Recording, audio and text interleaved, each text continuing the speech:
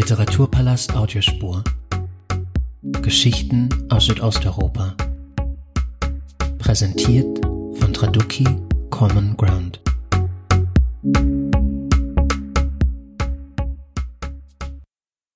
Ich begrüße Sie ganz herzlich zu diesem Audioformat, in dem ich mich heute mit der bosnischen Schriftstellerin Lejla Kalamujić unterhalten werde. Über Städte und Dörfer, Grenzen und Ausgegrenzte, Träume, Begehren und Sehnsüchte und im Besonderen über ihren neuen Prosaband Denk, die Stadt, der in der Übersetzung von Marie Alpermann im Verlag erschienen ist. Die Vorstellung von Autorin und Buch erfolgt auf Deutsch. Unser Gespräch werden wir heute jedoch auf Englisch führen. Dies ist eine kleine Neuerung in diesem Podcast, vor einer Weile schon erprobt mit Lea Yppi. Es wird also auch in Zukunft immer mal wieder eine Folge auf Englisch geben, was natürlich damit zu tun hat, dass viele Gäste kein Deutsch sprechen. Ich hoffe, Sie bleiben mir gewogen und nun freue ich mich sehr, mit Lejla Kalamujić zu sprechen, die sich zurzeit in Berlin aufhält. Lejla, now I'm switching languages, which is a bit awkward, but because it's still new, but it's gonna be fine. I'm very happy to have you as my guest today. Welcome to this podcast.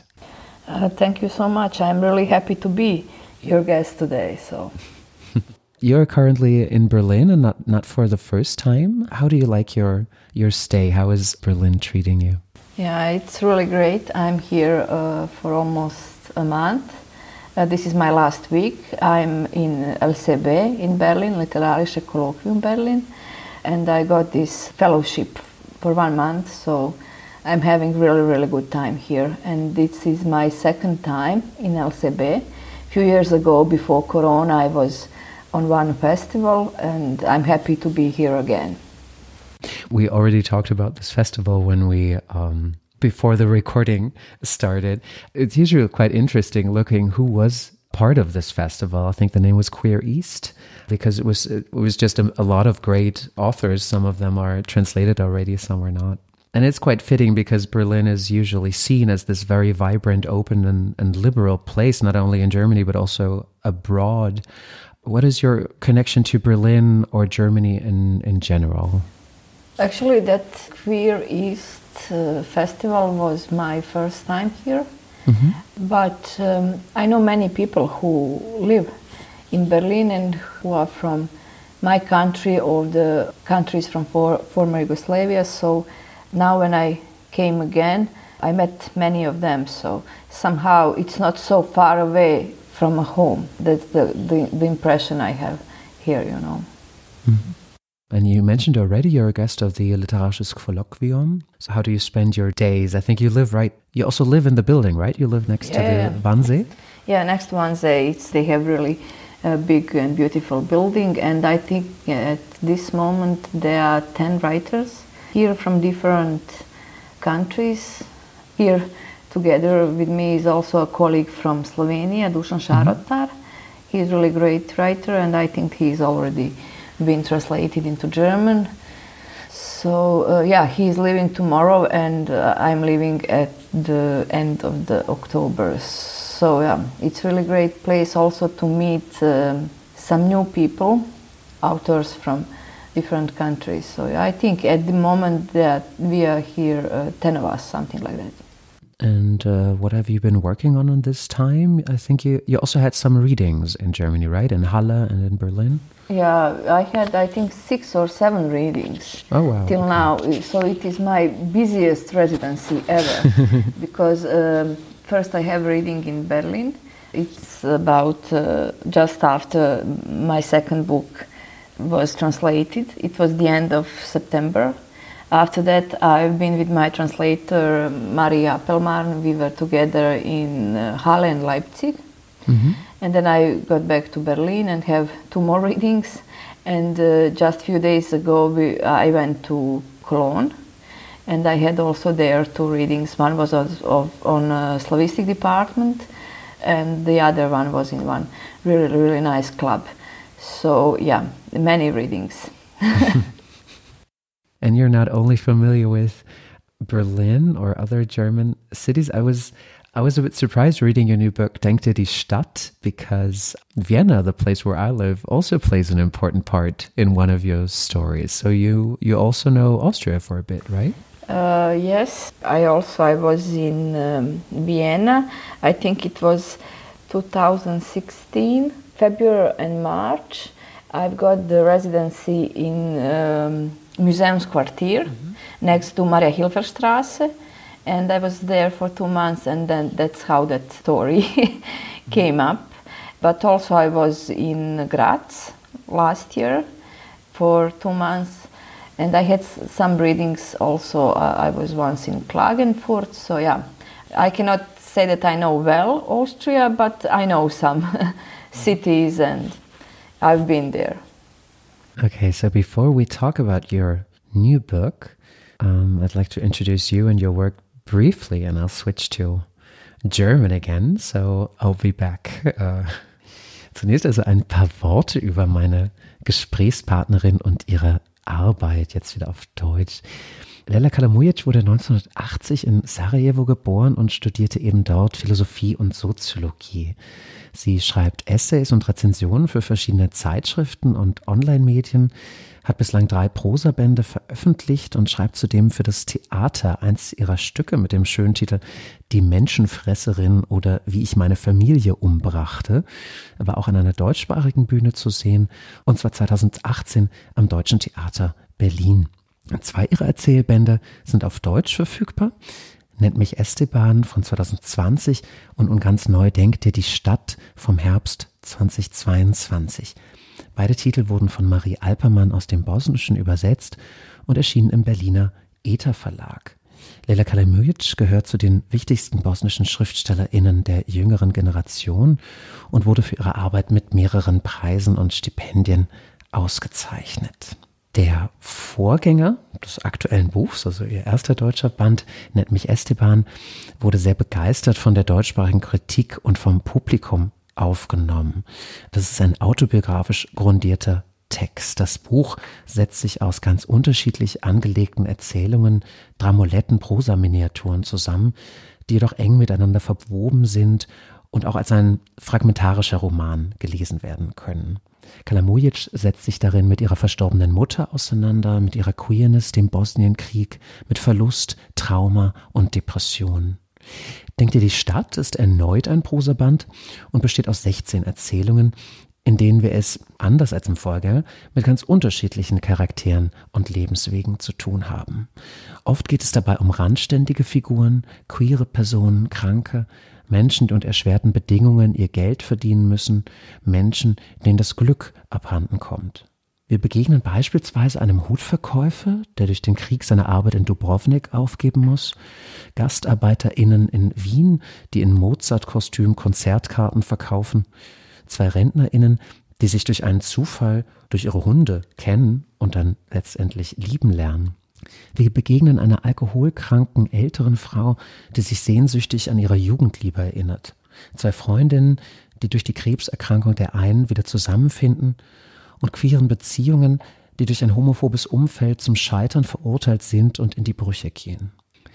Jeder Text beschäftigt sich mit einem anderen Leben, einem anderen Schicksal.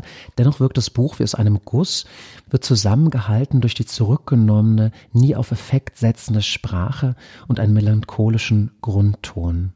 Einzelne Motive und Themen tauchen immer wieder auf, werden erneut aufgegriffen und variiert. Gelebte und ungelebte Träume und Sehnsüchte, verpasste Chancen und ergriffene Gelegenheiten, trotz allem. Lejla, I'd like to start with a couple of general questions regarding the literary scene and book market in Bosnia. There is a lot of talk about diversity in Germany, not so much in Austria, about marginalized perspectives that have been ignored in the past, about the writing of female, queer, BIPOC, or migrant authors. And discussed is not only the visibility of authors, but also the diversity of literary institutions, juries, publishing houses that are still very male-dominated. Can you tell us about the current discourse in Bosnia concerning these issues? First of all, I'll need to say that literary scene in Bosnia is also connected or linked with the literary scene in Croatia, Serbia, Montenegro.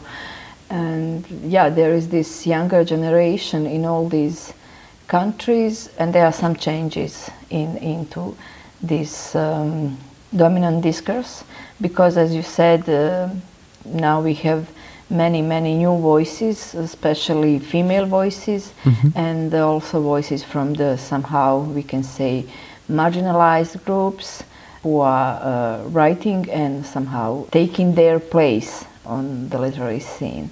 So I think the biggest change during past 10 years is that we have a really strong younger generation of female authors. So there are strong bonds also to authors and institutions from other countries that share your language. Yes, I'm not so sure. Can I say that there is a strong link between institutions, but there is really strong link between writers, especially female writers in those countries. So yeah, and it's not very rare that authors from Bosnia also published their books in Croatia and Serbia, and otherwise it's the same thing with the Serbian authors in Bosnia and Croatia, also Croatian authors. So yeah, there is some kind of, I even can say, friendship and support between inside the younger generation of writers. As a female writer, but also as an activist for the queer community, how is your work received in your home country by the media and by readers? I really can say that I started maybe 15 years ago, and at that time it was something new. Now we have really strong voices from these female authors and the perspective from queer people. But I want to say that from the beginning the medias and the scene followed my work, and that I didn't have many problems or any problems to work as queer author. Yeah, but you know, there is distinction between literary scene and also what's happening in the society. But when we are talking about this literary scene, I think somehow my work was recognized and also and was always publicly followed. So I didn't have any problems with that. Germany likes to see itself as a very open and liberal place. Recently, the German Book Prize was awarded to a non-binary author, Kim de l'Horizon. Maybe you heard about their book Blutbuch. I just came back from Frankfurt. There was a lot of talk about the situation there. The book received a lot of praise, but also lots of hatred, especially on social media. And during the fair, the author needed to be protected by the police. So here we have this divide between the literary scene and, well, how do you put this? The real world? I don't know. So you just mentioned your work was well received, but of course you're not the only writer in Bosnia. What's the situation of other queer authors or queer people in general? About queer authors, I think that I mentioned earlier, now have our own place in the literary scene, but you mentioned the real life is something else.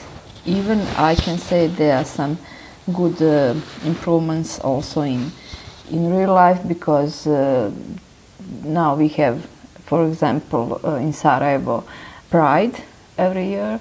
It's in last couple of years. Before that we didn't have anything. Yeah, of course there are many opponents. There is also in this public space a lot of haters, but you are here, you live here, and you need to fight somehow. But definitely I'm not the only queer author in Bosnia. There are now, with the newer generation, there are even more and more of queer authors, but I would also like to mention my really good colleague, and she's a really great writer, Lamia Begagić. So but here also in Berlin we frequently speak about situation in countries of former Yugoslavia, and people often ask me, how is it, what is happening? And from my personal perspective, you always have your own bubble people, of interest, so you find your way to live and to be somehow also protected and secure. But generally speaking, in our society there are so many big problems, not just including minorities. Mm-hmm. There are so big political questions also today. So yeah, the situation is not really well. It's not well at all. But I lived there, and I lived for many years there, and when you are there you need to find your own way, and I think that I somehow have found it, and also found some I can call them my people. So yeah, it has its good and bad sides. Mm-hmm. Definitely. Your first book in German, Nennt mich Esteban, was very well received in the German-speaking countries by critics and readers alike. And it's usually quite hard for authors from Southeast Europe to get translated into other languages, because most of them don't have literary agents. But I read that your translator, Marie Alpermann, basically played the part of being your agents, trying to get you published in Germany. Is that correct? Yes, definitely. And Marie, she's a really great translator, and actually all what happened with the Esteban and now what is happening with this book, Denk, die Stadt, I can thank to her, because she didn't just translate the books, she's also trying in any possible way to promote it in German-speaking countries. And actually we met also on one book fair. It was in Leipzig before Corona. I don't know, 2018 or 19. And I had this small event on TRADUKI, mm-hmm. Organized by TRADUKI, and she approached me, and she was, I think in that time she was still a student, and she told me that she read some of my stories and that she would love to translate it into German and maybe possibly to try to find the publisher. And of course, I said that she can do it. I'll be happy if she can succeed in any of that. But actually I didn't have any expectation, because you mentioned I don't have agent, and I know how it's hard to be published in foreign language. But actually it worked. Mm-hmm. And it was all thanks to her effort. She translated all the stories from the book, and she was the one who had found the publisher at a Verlag. That's how I met also Petja Lund. She's the founder of the publishing house, and it was really, really nice and successful story, I think. But I just want to mention it once again. It was all because of Marie took her own effort to publish and to promote my books into German-speaking countries. Yeah. So the first German book, Nennt mich Esteban, was very much influenced by your own life and experiences. Denk, die Stadt now has a different focus, a different agenda, so to say. We get to know many perspectives, find out about lots of figures and circumstances. How did this come about? Was it a conscious decision to turn away from autobiographical writing? Yes, Nennt mich Esteban, it's not my first book, mm-hmm. but it was my till now best known book, and it was the first time that I was writing about my life. So it really is it's autobiographical, and after that book somehow the book succeeded. I didn't expect many things that followed after that, but it turned out that many people liked the book, and I also got translation into some other languages like Polish or Italian and English. And maybe many people expected that I will follow that track, that I will keep on with my own life and experience. And Probably in the future I will do it also, but after that book and that kind of success, I really needed to try something else. Mm-hmm. You know, I wanted to write something different, and that's how all stories from this book, Denk, Stadt, come up. But there is also me in this book, because I'm again writing about all the themes and all the problems I found very, from one side, painful, from the other side, important from my own society. So yes, there are different stories about many kind of people, but there are still the topics about,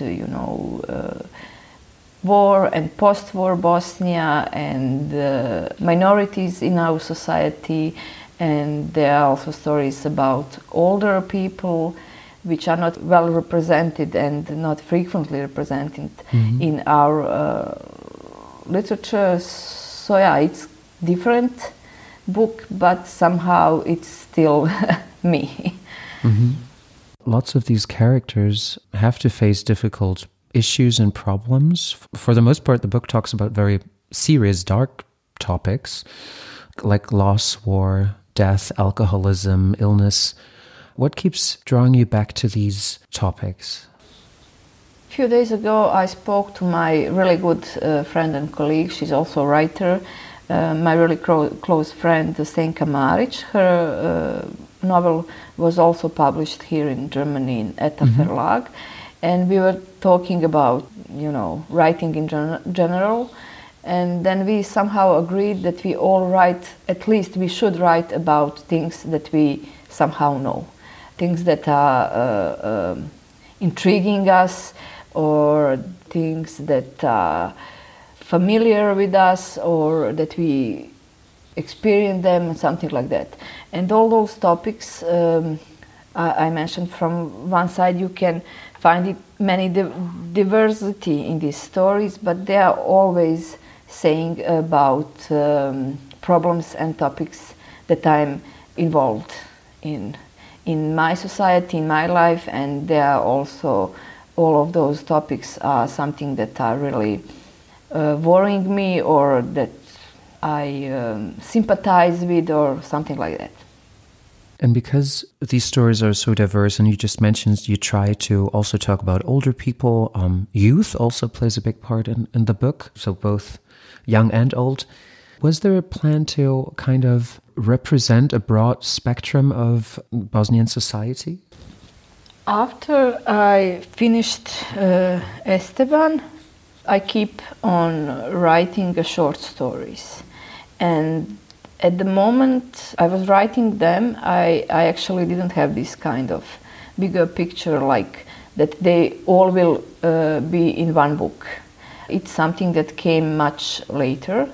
I just felt the urge to write about some of those stories. For example, when I was in Vienna, I had this idea about this story, Mozart against Mozart, and all the others. They were really, I was writing them separately. And then in one point, after maybe 10 stories, then I started to think about maybe they all belong to one book. Mm-hmm. And then I also met my publisher from Serbia, Ljubica Pupezin. She's a founder and editor in publishing house Štrik, and she offered me to publish something in her publishing house, and I told her about those short stories and sent them to her, and that's how we had this idea of a new book of short stories. So I wanted to say that when I'm writing a story, it's not that I at the beginning have this whole plan, what is going to happen next. If I have an urge to write about something, I do it. And always you need time in the process of writing, and the idea for the book came much later. But in some point I realized that all those stories can be in one book, that they somehow belong together. But it wasn't some kind of a concept that I chose, these topics and told myself, now you need to write about this, and this. It came more spontaneously. So that's the process. Also, when I was writing Esteban, first I wrote the last story in the book, then the first one, and while I was writing them, I had no idea that it is going to be a book. I just, I'm repeating myself, but I really felt the urge to write them, and the idea about the book came after that. What was the first story you wrote in this collection? In this collection, I think the first story was Mozart against Mozart, because I mentioned I wrote it in 2016, and but I just wrote that story and with no idea what will follow. And then a few years after that, I realized that also that story should be in this book. But idea of the book I had when I had the first and again last story in the book. First is Šta je ovo u nama, and the last one is it's the titled book. It's Denk, erschienen, Stadt. But chronologically speaking, the first story from this book was Mozart against Mozart, and it's in Vienna. Reading this story, I had the feeling that you have a very deep insight in the situation here in Vienna. Is it because you walk around with eyes open and talk to a lot of people? Is there lots of research involved? There are some researches, but also I mentioned when you asked me about my time here in Berlin, I also, when I come to Vienna, I meet many people, because many people from my country and from the former Yugoslavian countries now live in Vienna. And somehow I know the situations, we all know. And we know at every beginning is really hard. So I want to say that some things I already knew, but actually it was that kind of coincidence that one day I was walking through the town and I really met those men. At the beginning they approached me with these flyers, and everything, and actually I wasn't aware that they are from my region. And one of them asked me where I'm from, and when I said Sarajevo, he started to talk in my language, and then I realized all these young men, they are all from former Yugoslavia or Albania. And somehow, especially because it's a story also about Mozart, that scene kept with me, And then I realized that I really need to write a story about these young men. So you start writing stories, they get more and more, and you realize somehow they fit together. There's 16 stories in your book. How do you arrange your material? I have always some kind of help with this, I can say, dramaturgy of the book. My closest friends in Sarajevo are playwrights, and they finished the Academy of Performing Arts, and they are all of them are dramaturgists.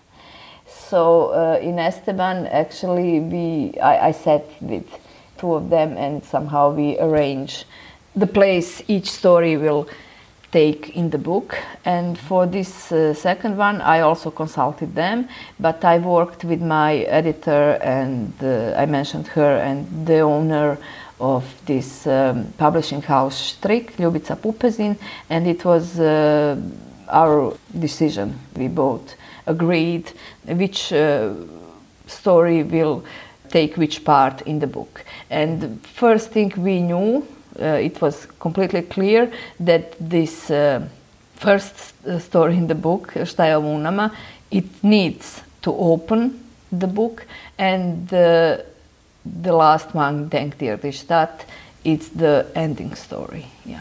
Why does the first one need to open it? Because it's there are so many topics in this story, including our bigger social situation and political situation in Bosnia. It's a story somehow linked to the war, and post-war Bosnia, but also with the topic of people who left the country and try to start from the beginning in some other country, starting a new life. And also there is this topic of mental health, which is really neglected in our society, although we really have this problem that many people are still struggling with the traumas caused by the war. So yeah, we somehow agreed that it would be a really good thing that story opened the book. Mm-hmm. Yeah, the book ends with your story Denk die Stadt, also the title of your book.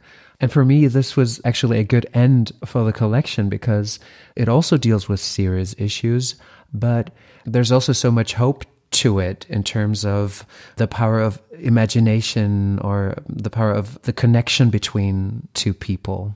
Hope in times of desperation, maybe. Yes. I really tried to also write about to put some optimism in the book, and I decided that it has to be in that particular story. Then I arranged this collaboration with the publishing house Strick before Ljubica Pupezin even read the story. I told her, I think that this book should be called Denk die Stadt. In original, it's a little bit different. The name is Požuri, izmisli grad. And she was like, I don't know, was it a really good title for the book? And then she read the story, and right away she wrote me email and said, yes, the book should be named by this story. And because, that's also, somehow it's a hard topic.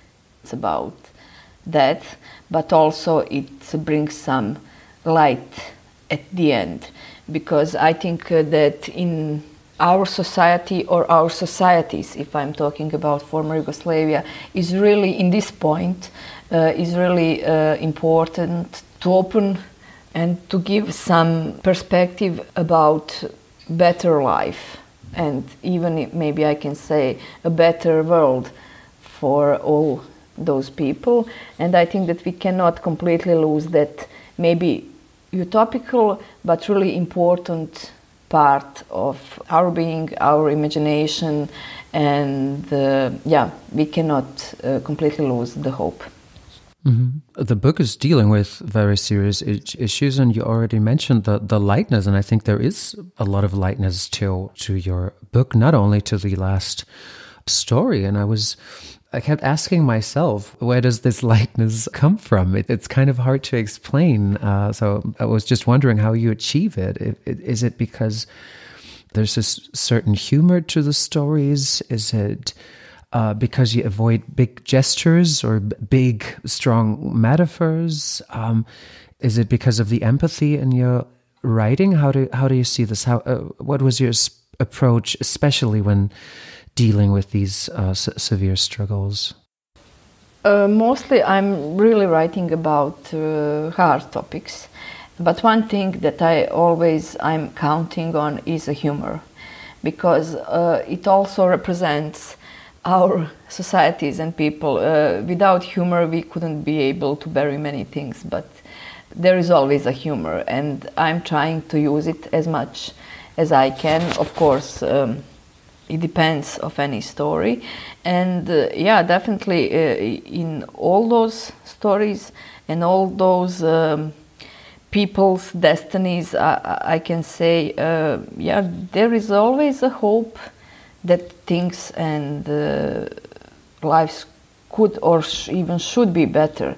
Without it, what would be a point, So doesn't matter how stories are about really painful and hard topics, but there is always that kind of hope that we should go on, and we should be not just hoping but also trying to achieve a better life, because people in my country, people in former Yugoslavia countries, they really deserve a better life, and that's the fact. And I'm trying never to lose that from my mind when I'm writing those stories. Okay, I don't want to avoid all the problems. Actually, I'm really trying to dig all the problems we have. Yeah. But also, I just want to keep in mind that, okay, that's what happened. That's what we are living now. But all of us, we need also to fight for a better life, because we deserve, after all, the better life. And do the issues you're dealing with determine the form and structure of your work that consists of lots of little pieces, short stories, miniatures? How come you focus on short stories? Do you find the short story? Does the short story find you? Yeah, that's always the question. Actually, you also mentioned it when you were talking about my literary work. Actually, I'm also writing a theater plays. I'm trying with it. I have 4 till now. I cannot say how much successful they are, but I have also the urge to write for theater. And now I'm also trying to write a novel. It's but novel, it always take time, so it's still in the process. But I started with a short story. Somehow, in this literary sense, I can say that short story is my first love. Many of my colleagues, they started with poems, and I know that's I think more common entrance into literature world is to start with poems, but I had never wrote a poem. Actually, now in this book, Denk, ieren, Stadt, there is one short story that is much like a poem. But actually, I started with the short stories because it suits me somehow, and I think that I will never stop write them, because at the market, at the moment, they are not so popular, because many people are telling me, okay, great with the short stories, but you need to write a novel. Okay, I'm trying. I would love to have a novel, but I don't consider short story less important. Many times when I had the idea about something, at the beginning, I always have this urge from something to make a short story. So that's why, despite all the things in the market today, I think that I will never give up of writing short stories. Yeah, I'm usually surprised talking to other authors, finding out that they started with poetry, because you don't really hear about it. I mean, it has a hard time being published, just to like short stories. You usually find it in magazines, online, or in print. But lots of authors that are known for their novels are also poets. Yes, also my close friend, I mentioned her, Lejla Kalamujić. She's a great novelist, definitely. But she started to write poems when she was a child. It was her first voice in literature. And for many years it was also unpopular in former Yugoslavia countries, because nobody wanted to publish poetry like poetry. Nobody reads poetry. Who reads poetry? But I think also in the last few years things are changed completely. With this younger generation, and especially with female authors, and now poetry in our region is really popular, and they somehow approve that people want to read poetry, So, maybe it's the question also about short stories. Maybe they are unpopular at the moment. It doesn't mean that in 10 years the situation will be the same. Yeah. Well, we hope so. Yeah, me too. Are there specific authors or traditions that are important to you concerning the short stories? Is it because you see, when talking to people from Southeastern Europe, people usually expect, oh, tell me this Croatian or Bosnian author that I've never heard of before. But lots of, especially the younger generation, they also read the American short stories. Because American short stories are most popular in the world, and they really had so strong tradition. I was shocked when people now. I have also a publisher in US, and I'm really thankful for that. But when they told me that even in America it's not popular anymore, because for me it's hard to imagine, because they really had a strong tradition of short stories. Mm-hmm. So at this moment things are like that, but considering my own short stories, I had many influences. It was American short story tradition, but also in my own region, many of, for me, important authors, male and female, they also wrote short stories. Maybe they are not well known, and maybe even not translated into other languages, mm-hmm. but somehow I have found them really, really important, and they had their influences on me and my writing. So we talked about the arrangement, or the, oh my God, how do you pronounce dramaturgy? I don't know, is it the correct pronunciation in English, dramaturgy of the book, but dramaturgia. Yeah. So we talked about this already. I'll just leave this in, I won't cut mm-hmm. it out. We talked about the first story, the last story, but we didn't really talk about what holds these stories together, because you mentioned at one point you realized that there is a connection. There is something like maybe not so much like a main topic or theme in the singular, but still something. For me, it was probably some kind of longing or yearning, which is found in all of these stories. Mm-hmm. I can agree. Longing is a really big part in each of the stories, but I also think, it's my opinion, I don't know the readers, would they agree with me, but I think that main link in all those stories is topic of loss, because I think in every story there is some kind of loss that characters are dealing with, and it also came from my society and our situations, that many people are somehow still fighting with some kind of losses, and there were many losses in our recent past. I think that we could say that different kind of losses are also something that bounds all those stories. And I realized that something that can be found in almost every story of the book are dreams. There's mm-hmm. a lot of dreaming. Dream of their lost ones, of a better life, of the past, about things they did do or did not do. Can you elaborate on this, about the meaning of the dream for your stories? Definitely, and the dreams are important in many of the stories, and that's something that we already discussed about the lives we have and the lives we are longing for, we are hoping for, or whatever. I cannot say that the dreams are the main connection, but they are really important for many of those stories. And coming back to the title again, I think it's not only a good title because it deals with imagination and hoping for the better. It also, of course, has the city in it. And the city itself plays an important part in the book. Not only Sarajevo, also Vienna, also other places.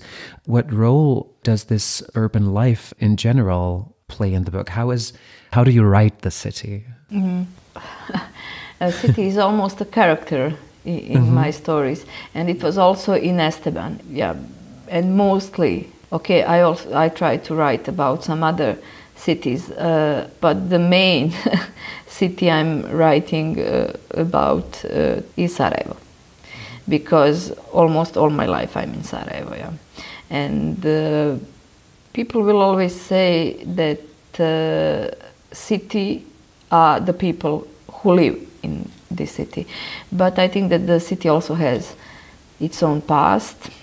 Sarajevo has also really different periods and many things happened in that city. So when I'm thinking about Sarajevo, I'm also thinking about different Sarajevo from one to another time, and I'm really interested in past of the city. So maybe after these many years of living, I can even say that my connection with Sarajevo is my strongest connection in the life, even bigger and stronger than connection to some other people. So I'm not trying to avoid it, and there is also one small city that I'm attached to. It's in Serbia, in Vojvodina. It's Šid. It's so small town, almost like village. So from time to time I want and try to write about that place, but probably because most of my life is connected to Sarajevo, that's why Sarajevo is so present in my stories. Mm-hmm. And you also quote one of the most famous German Großstadtromane, and I was quite surprised because you quote Alfred Döblin, and you also quote Hilde Domin in your stories. How did this come about? What do you read? Do you know lots of German literature? Yeah, my generation, because I'm 42 years old and I was born in Yugoslavia and lived 12 years in that country, and after that I live in Bosnia. But in my generation, even through our school system, when we are talking about literature, we were mostly influenced by Russian and German literature.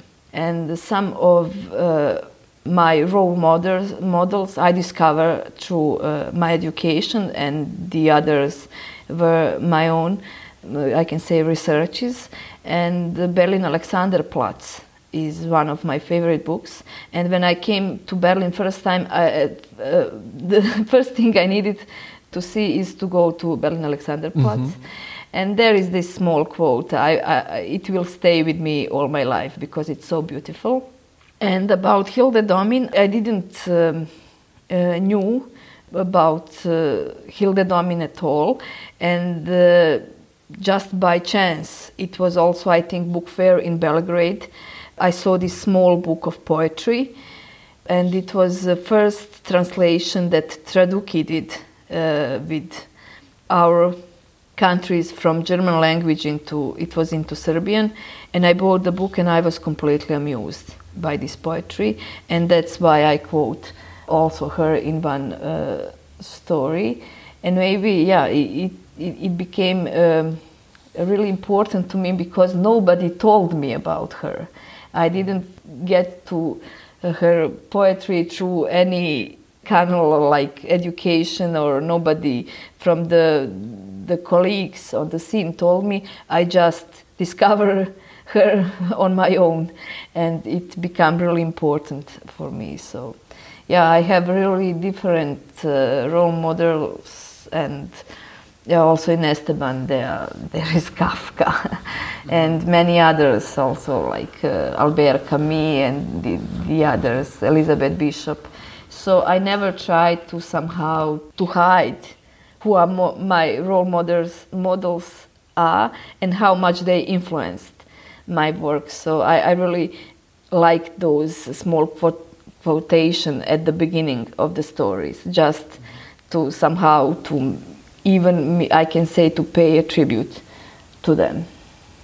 Yeah, and we have to be nice. There's a third author you're quoting, that is Bruno Schulz.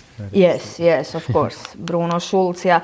Also, I mentioned German literature, Russian literature, and also a former Yugoslavian literary scene was really, really much influenced by Polish literature, and it's still today. I can openly say, I was really so happy, and I'm really much influenced by and amused by literature of Olga Tokarczuk.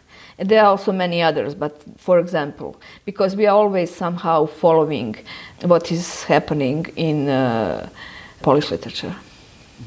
I was wondering for some time how to end our conversation, and there is One topic that I think is very fitting, I think also because I was looking at your Instagram and you find a lot of cats on your Instagram.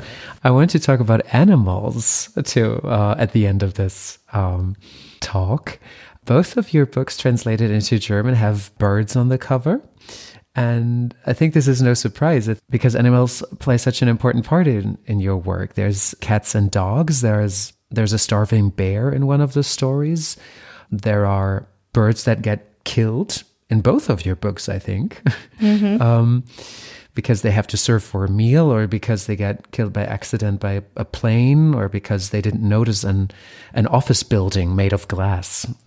Can you speak about what interests you about animals in general and what meaning they have for your stories? At first, I need to say that I'm an animal person, definitely. I really love animals. And people always, when you said you like animals, they ask you cats or dogs. I'm into also cats, dogs, birds, everything. And in my life, they bring me so much joy. When you mention my Instagram profile, actually, it's one cat. It's my cat. Her name is Kiki. And I always want to, I'm telling people that she's soul of my soul. Yeah, she's really, really so important for me. And suffering of the animals is something that really always strikes me. And in many stories, I'm trying to link the suffering between animals and people. I think that sometimes through the suffering of the animal, you also can show how many people are suffering or how society is wrong in that point. So yes, that is something that's really important for me. I really love animals, and that's how they find their way to my stories. So there will be more book covers. But now it was funny situation because especially for this German edition and translations of my book. At the first one, it's the owl and a book cover, and the second one is a pigeon.